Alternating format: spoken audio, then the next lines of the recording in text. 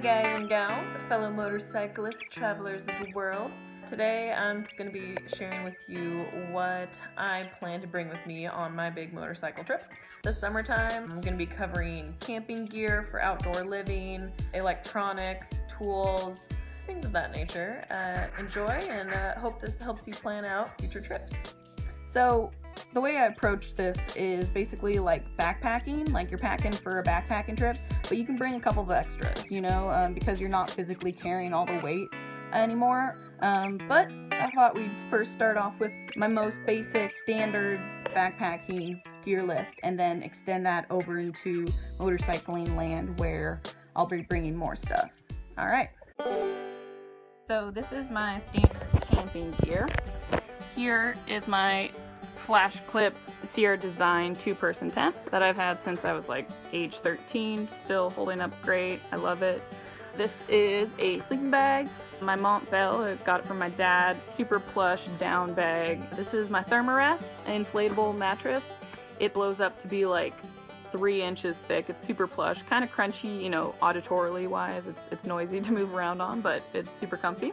This is a little silk liner that is kind of new for me. I haven't ever really used them before. This is because, you know, I'm going to be sleeping in my sleeping bag theoretically a lot of the time while camping, and to prevent myself from having to wash my bag, I can just use a liner. So I can wash this guy super easy, and it keeps my bag clean, keeps it more efficient. The bag holds up way better. Also, on really hot days or really hot nights when I'll be sleeping maybe in the desert and the southwest in the summertime, I won't really want to cuddle up to a giant down bag. I may just want to have literally the lightest sheet on me possible, so double bonus for a silk liner. After all that sleeping gear, now I've got my cook stove. Usually I've had a smaller one, but because of this big trip, I want to be able to cook larger amounts of food and also be able to store it. It's an MSR cook stove. Super awesome. I've used them before. Just bought this new one for the trip though.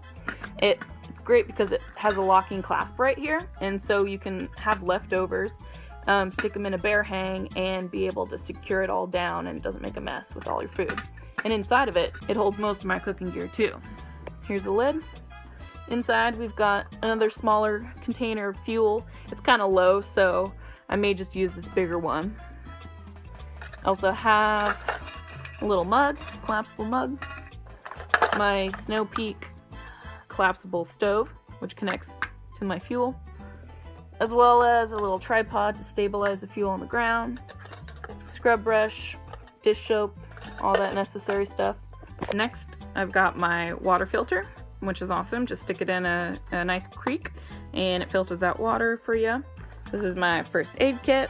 Recommend familiarizing yourself with all of the material that's in your med kit, so then in emergency you can quickly access everything, know what to do, use this safely. Also got some rope for bear hang, super collapsible, lightweight, but really long. Of course, can't not go camping without a headlamp. This little OR, it's outdoor research stuff sack, fits all of this good stuff inside of it. Just keeps it all succinct. Next, I've got my DOP kit. This will carry, you know, toothbrush, toothpaste, Dr. Bronner shampoo, all personal kind of gear for myself. This is a lightweight camping towel. Bought that new for this trip. This is a water bag, my dromedary. I've shown it before in previous videos, but it holds many, many, many liters, like maybe 10 or 12 liters of water.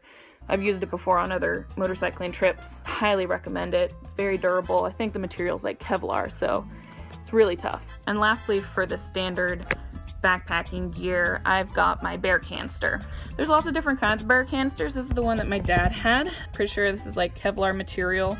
Inside there's a steel cylinder tube, and when you cinch this up and do the correct knot, theoretically it's bear proof. Of course, it's good to, if there's trees around, make it a bear hang, and that's really important for keeping your food intact and not, you know, teaching the local wildlife bad habits of getting into human food. And the good thing about this is about the same size as my sleeping bag, so I can stuff my sleeping bag inside the bear hang when I'm traveling to keep my storage space small. So basically that's the stuff that I bring with me while I'm backpacking. This is just purely equipment stuff. So now let's get into the motorcycle portion of this packing list. So this now extends beyond what I would normally bring on a backpacking trip. So here we go. So right here is my bags that I'm going to be carrying on my bike, not including my saddlebags, which are currently on my bike. Here is my little day pack. I bought it relatively recently at REI. It's a Flash 22, so that means it holds 22 liters of space. I wanted something that is big enough that I can, you know, carry groceries or a bundle of wood. So that's the little bag. Now, this is the big duffel bag. I invested in a waterproof backpack, basically. So it's like one of those giant dry bags that you wrap up when you go like rafting and whatnot. So when we flip it over, you can see there's these nice padded shoulder straps and also smaller, lightweight, non-padded hip belts. So, you know, this is not my ideal backpacking backpack, but for the motorcycle purposes, I wanted something completely waterproof, but something that I could always potentially, you know, could hike in for about 5 miles or so, you know, park the bike, go hike in somewhere and camp the night. So this is the kind I got. So the Humminbird cargo carrier, 65 liters. So 65 is a good amount. I can stuff a lot of stuff in here. And here is my electronic portion of my packing list. I invested in a solar panel for myself so that I could be camping out on public land and not need a power outlet, because literally I can open this guy up, stick it in some nice sunny area, then charge up my power packs, which is what these guys are. They're basically batteries. This is my Kindle. It's my reading book. I'm a super diehard fan of paperbacks. It felt very conflicted buying this digital book, but actually it's the older generation, so instead of it being actually digital like a computer, they use graphite to create the words. Lots of good books. I'm a big reader, so I gotta have my books with me. And when I'm in town, it's good to have a connecting cord, so then I can charge, you know, my Kindle with one, my smartphone with the other. Charge 2 devices, so recommend getting the 2 USB ported ones. Then, next I've got my external hard drive for saving photos and videos off of my smartphone. Because my smartphone only holds so many gigs of media, I want to be able to save all the originals in case I want to make a big movie, you know, a year down the line or something with all my raw film. This is my media technology transfer gadget. Basically, it allows me to upload all my videos and photos onto my external hard drive. It has an internal Wi-Fi that allows data transfer. It has my old iPhone. It still works perfectly fine, but it's just not connected to my Verizon account. But I can still use it for a lot of different stuff. So just in case my current phone breaks down, I got a backup one. And in terms of filming, here is my tripod that I use to set up videos. Great for time lapses, stationary when I'm just like at camp or something, or making how-to videos. This is really handy because I need to be able to use my hands for something else. And this is a hard case that contains all of this electronic gear. It's super durable. Highly recommend. And then more into tools for this trip. Stuff that I still wouldn't normally bring with me on a backpacking trip.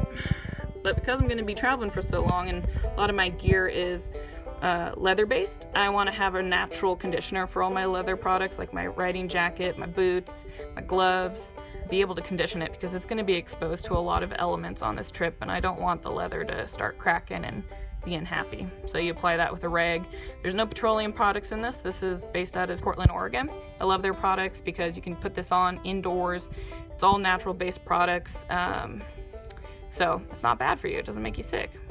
It's not poisonous. Here's my Leatherman. Bought this when I was up in Montana over the summertime. All of the tools in here are real handy. Good to have that. And it's got the knife, all that good stuff. Here is my emergency fire starter kit. So this is a block of magnesium with a strip of flint on top. And so basically you use your knife and carve away shavings of the magnesium into a little pile, and you spark it with some flint, and it burns super hot, and you can put even damp tinder and kindling on it and it'll still burn it. Great for emergency fires. This tool I got from a friend down in Ashland. Evidently you can use these when you're in town and you need to get water. A lot of buildings have spigots on the outside, but they don't have handles. This thing actually allows you to access those spigots. Here's little strips of patchy material for tents, rain jackets, whatnot. I used it before when the raccoons tore a hole in my tent. This little guy is a glass repair kit. So I wear glasses and they loosen up from time to time. So this guy's got a little screwdriver in it, some pads for comfort, and a couple extra screws just in case. Over here, so I'm a crafty person. I like to do sewing stuff, and I assume that maybe some of my clothes will get worn out during this trip. So I've got some embroidery thread in here, some needles. Also got strips of Carhartt material for patches for pants. And if I just want to do any embroidery, honestly, I could just be camping out and embroidering something really pretty on a piece of clothing, and just something to do in my time. And another great important thing to have when you're by yourself camping for extended periods of time out in the wilderness is some bear mace or bear spray. Basically, this is like highly compressionalized mace that normal people get, but it can shoot to, 30 meters, so when the bear's real far, you just spray that. Here are all my nylon cords for tying down tarps, tying down my gear. You can never have too many cords. Never. Always great.